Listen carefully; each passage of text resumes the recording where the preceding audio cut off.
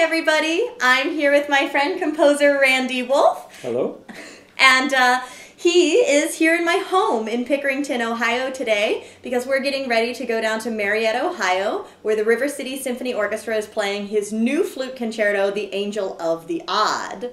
I'm really excited about that performance. And I wanted to take this opportunity to talk with Randy about his flute and electronics piece, The Line of Purples, off my upcoming album, Returning to Heights Unseen. So thank you for coming and hanging out with me, Randy. Thank you for dyeing your hair purple. happy to help. So talk to me about The Line of Purples.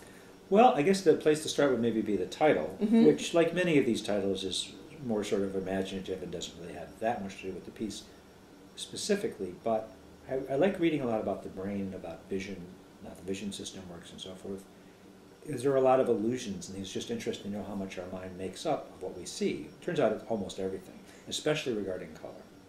And the color purple, as distinct from violet, doesn't actually exist outside of the human mind. It's when you see something that's red and blue, your mind has to make up this thing purple to distinguish it from the center of the spectrum. But I was interested, especially writing a piece for you after we worked together for so much, or rather for so long, and I guess I wanted to create sort of an electronic-y folk music that never existed, to take elements, there's some, I think, Burmese music or something in some of the samples, to try and create a very ritual, almost like Neolithic and early human civilization world, although despite the fact that I'm using the electronics. I guess maybe that's the illusion.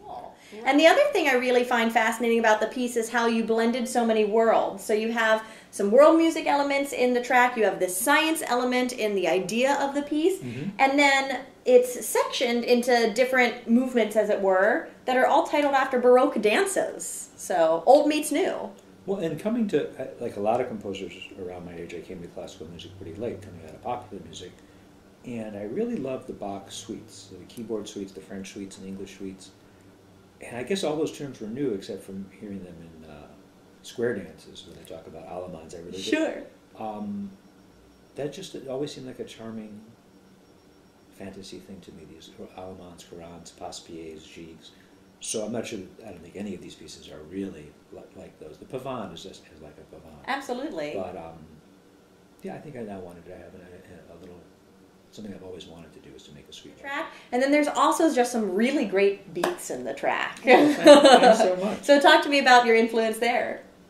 Well, one of my great loves in music is hip-hop, and there's different pieces of mine that have it to varying degrees. I don't think I have anything that sounds like out-and-out hip-hop you turn on the radio, but I think it's without a doubt the most imaginative and creative music, especially happening today, especially in the past 3 or 4 years.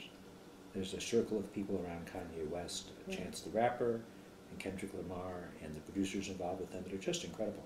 So it's just, I guess, wanting things you see on the shelf at the store. I hear, I want to do that, I want this in there, and to bring those in. Well, thank you so much for talking to me about the piece. I hope that everyone enjoys this really special work as much as I do. You'll be able to hear it on my new album, Returning to Heights Unseen, coming out May 11th on Parma Recordings.